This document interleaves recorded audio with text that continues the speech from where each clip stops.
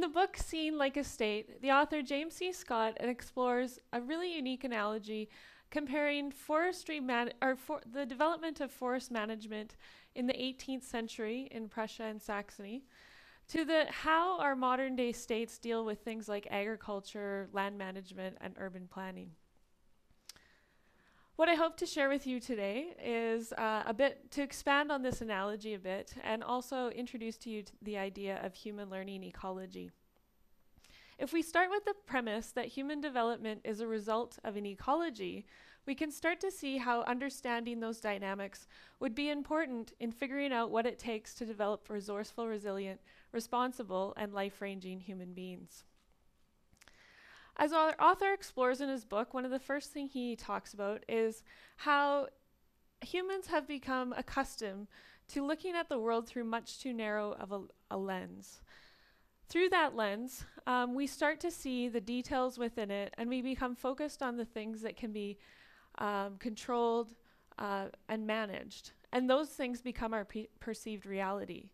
They become the things that are most important to us.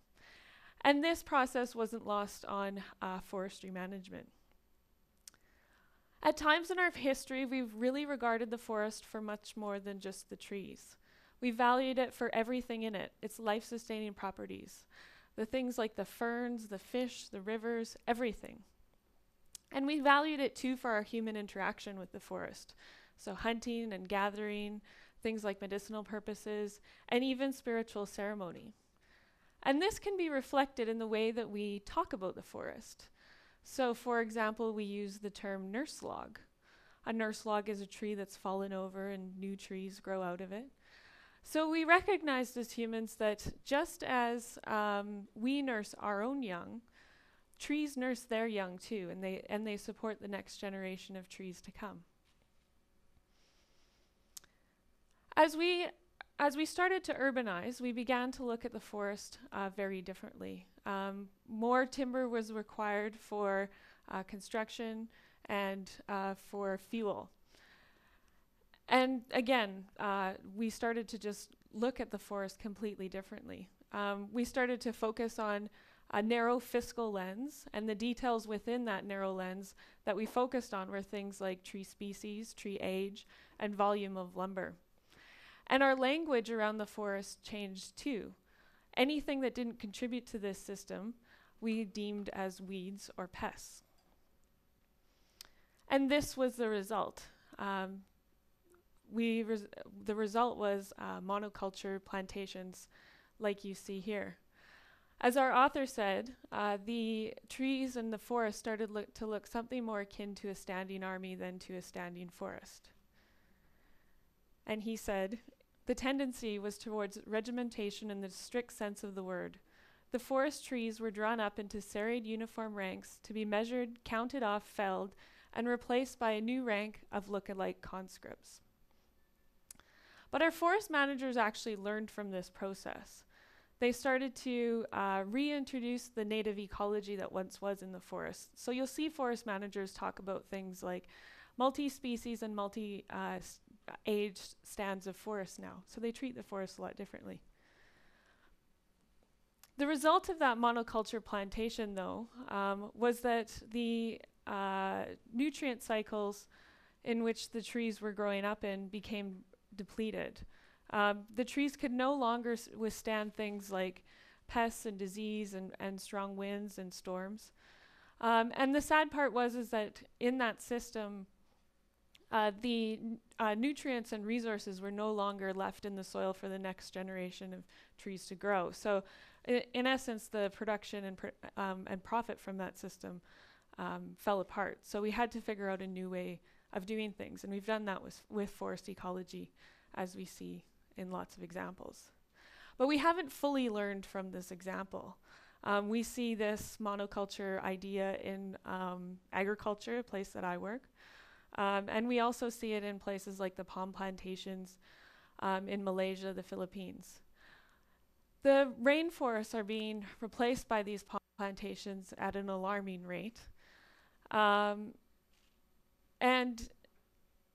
we've also taken a very narrow focus on this too. You'll know that palm oil is the sole product from this system, and you'll see palm oil in a lot of products like household goods and industrial goods. I challenge you to look at your ingredients lists at home and not find it.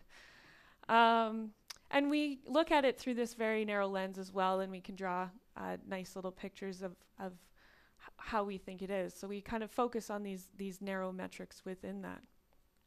But sadly, this misses a bigger part of the story of what's really going on. So in order to put these palm plantations in, we have to practice slash and burn techniques where we clear the forest of everything, really, in order to prepare the land for the plantations. And this has been detrimental to all of the species living within it. One of the saddest cases is the plight of the orangutan. So the orangutans, through slash and burn, are either left in the forest to die. They're sometimes left half burned. And some that survive are captured and enter into a life of captivity in the cities. One could say that the resourcefulness and the resilience of the orangutan species is being destroyed with every native tree felled. This begs the question, what is the resourcefulness and resilience of the human being, and what has the ecology in which we've grown up in done to our resourcefulness and resilience? Since the 1950s, we've been measuring success and products in our own lives in increasingly narrow frames. We've measured on the house, the car, the job. And these metrics tell us very little about the health of the community, just as things like volume of lumber tell us very little about the health of our forests. It's led to a world where we see increasing income gaps, where 1 million people are obese and 1 million people are malnourished, where countries are wrapped up in perpetual war, and where we're destroying the ecological systems on which we depend. Our citizens and our leaders are at the edge of their capacity to deal with these large problems. From the ecology from which we've grown up, few are actually equipped with the skills needed to take on these major challenges that we're facing as a species. What kind of ecology do we need to be creating in order to support the kind of thinking it's going to take to take on these issues? Luckily, there's a community of people who are taking that on, and they're exploring the discipline of human learning ecology. They're thinking about the kind of ecology that it's going to take for future generations to survive some of the storms that we may go through as a species. We may not know all of the intricate dynamics of what that ecology will take, but we do know something about the capacities that we're going to need in the future. We're going to need people who are resourceful, and they're not limited to a given number of resources and information provided to them by things like media, marketing, and politics. Just like a healthy forest needs an abundance and a variety of resources and nutrients to draw on in which to be healthy. We need people who are resilient in that they can stand up or they can be prepared for emerging and unforeseen challenges. Just as a healthy forest can withstand trees and pests, we need people who can withstand things like ignorant and narrow ways of thinking. We need people who are responsible and that they realize that they aren't just a single tree, but that they're part of a larger forest and a larger ecology. And what we really need is people who care about that ecology and that community, because it's not only what we grow up in, but it's what sustains us. And we also need people who are life-ranging, in that they aren't controlled by the plantation in which we've grown up in. They're out learning from real life and truly trying to figure out what it means to be alive and human. Thank you.